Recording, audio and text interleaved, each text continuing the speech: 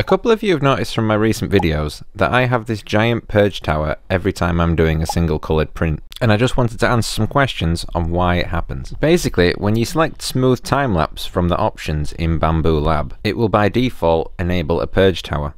And while you can disable this, it can actually affect the quality of your prints. As you can see here on this purge tower, you can see quite a lot of dry bits of filament that weren't correctly purged, and that's because of the way which time-lapses work.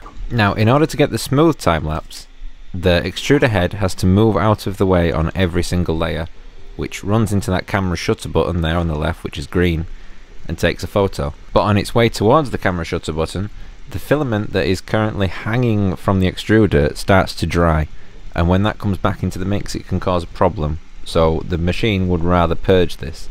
Therefore, that's why we have a purge tower. That is in the official Bamboo documentation as the way it should be done.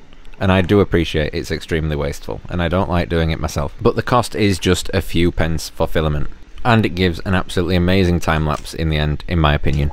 Some creators are able to disguise them or hide them by changing the camera angles, or some just choose to leave them and not care. But now every time I watch a time-lapse, I wonder where they've hidden their purge tower.